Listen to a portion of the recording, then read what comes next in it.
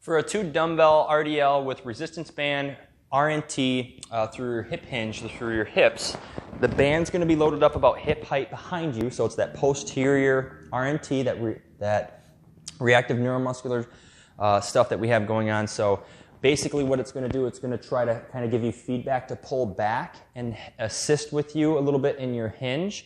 And it's going to give you that feedback to make sure you're braking at the hips when you're going through your Romanian deadlift or your RDL. So you grab your dumbbells, lock the shoulders back, pull the floor apart, everything from the dumbbell to the RDL still applies.